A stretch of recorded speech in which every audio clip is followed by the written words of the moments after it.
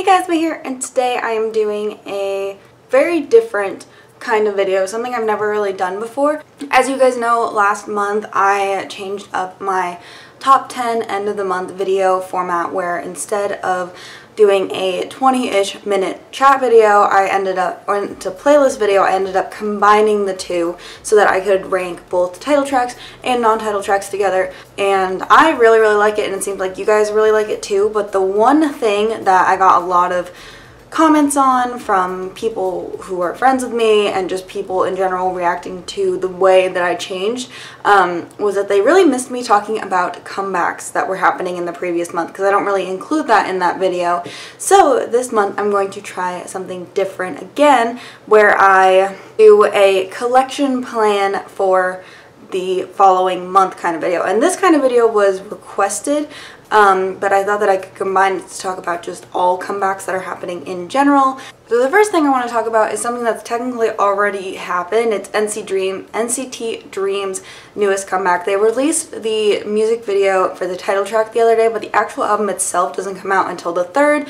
But I do plan on buying the album. I did pre-order it, and I am super excited for that. I did include the title track in this month's releases for my top 25 video. Spoiler alert. I'll go ahead and link that video up above right now because it's coming out the exact same time as this video. Yes, so I do plan on buying that album. I'm super excited to hear the rest of it because obviously the rest of it is not out yet, and I'm really enjoying the title track so far. And as you guys know, I completed my NCT collection recently, so all I need to do is kind of just keep up with it. So going back to just everything in order, also on September 3rd is Wooyeon's album being released. I didn't buy the albums together. For whatever reason, I thought that Wooyeon was coming out the same time as, or Dream was coming out the same time as another group that I'm going to talk about in a little bit, so I was going to order those together, but then the other group's pre-orders weren't up, and then I realized that Wooyeon's actually on the same day as NCT Dream. But anyways, I pre-ordered both versions of Wooyeon's album. I am an In Spirit. Wooyeon is one of my two biases in Infinite along with Seungyeol, so I'm so excited. I absolutely adored his first mini album, and he's been talking about this album since that album came out like 2-ish years ago, so I am super excited for this. Maybe it was 3 years ago. I think it was 3 years ago. But yeah, I'm so excited because the two things that I wasn't sure were going to happen this year but I really wanted was Super Junior D&E's comeback in Korea and also Wooyeon's solo album, and we're getting both of those things in less than a month, so that's super exciting for me. And I'm so excited. It looks gorgeous so far, and it sounds gorgeous, and this whole album just has it has Donghan on it, and it also has Jungmo from the tracks, and that song just, I feel like, is going to be my favorite song on the album because it sounds so good so far. Another couple of comebacks that are happening on the 3rd that I'm not going to buy but I'm interested in are 100% and also Blanc 7. I don't have any feelings either way towards either of those groups, but they have both released music in the past that I'm interested in, unless Blanc 7 is a new group and I'm thinking of someone else. But I know 100% I've at least liked their past songs, so I always get excited when they release a comeback. September 4th, Sunmi is making a comeback. It looks so good so far. A fan of Sunmi's music. I just don't really collect her albums, so I probably won't end up buying the album, but who knows, maybe this will blow me away and I'll be super interested in it. September 5th, The Boys is making a comeback with a single album. I'm really excited about that. I liked their debut. I didn't like their comeback. I'm thinking I might like this one. So I'm interested because I've liked some of their songs before. I haven't liked some of their songs before, so I would like to like them. Just have not gotten there quite yet with them. Also, GWSN is debuting that day. That is the group that I almost ordered with Dream, but their pre-orders weren't up yet.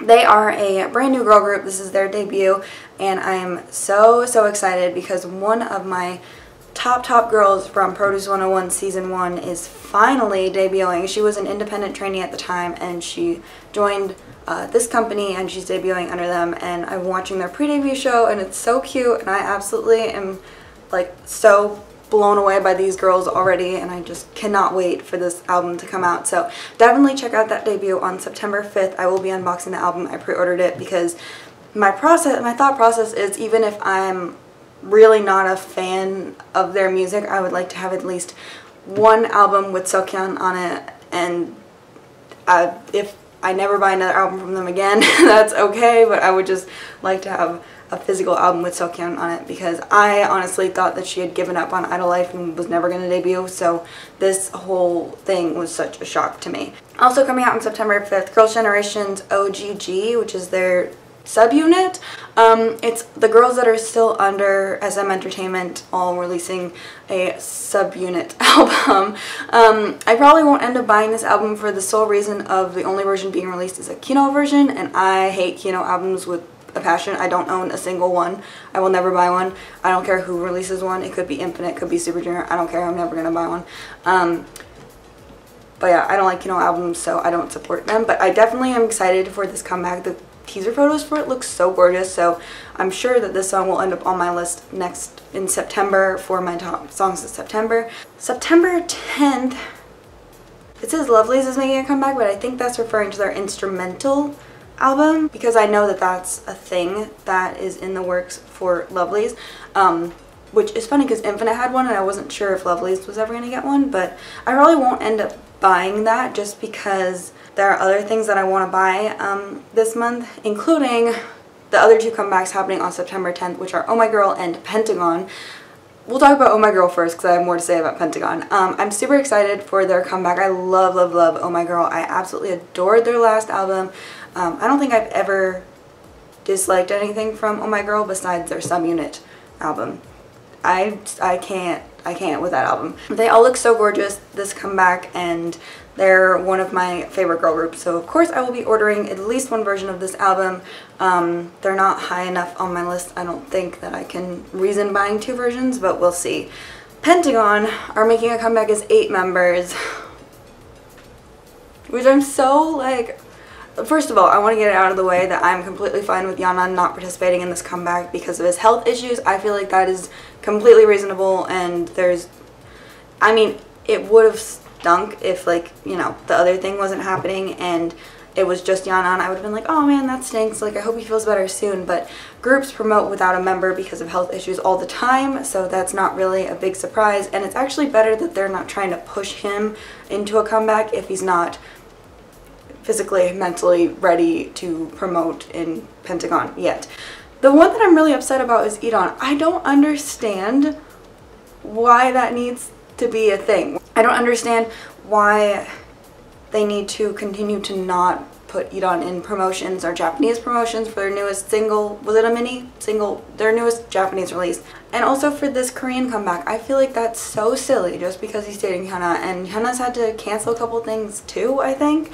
I saw an article about that the other day. It's just like the saddest thing. As someone who is an elf and understands that sometimes when artists get married or get into a relationship, the fandom completely rejects them, but I don't know why I was expecting Pentagon's fandom to not freak out that much, and they freaked out way more than expected, and it's just the saddest thing.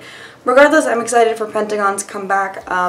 It's gonna be real weird not hearing I.O.I. or Yeonhan in the album, but hopefully they can come back for their next album, because Pentagon with 8 members, I don't like it. I don't like it at all. Then we have Hyomin coming back on September 12th. I saw the teaser for that the other day. I've never been the hugest fan of Tiara, but I've always respected the members and their music. So I'm excited to hear that song. Unity is releasing a single, I think, on the 13th, because I think UNB is done promoting and Unity is ending promotions, which is so sad. That was like so quick, and I just would like to see more from the members of both Unity and Unit B.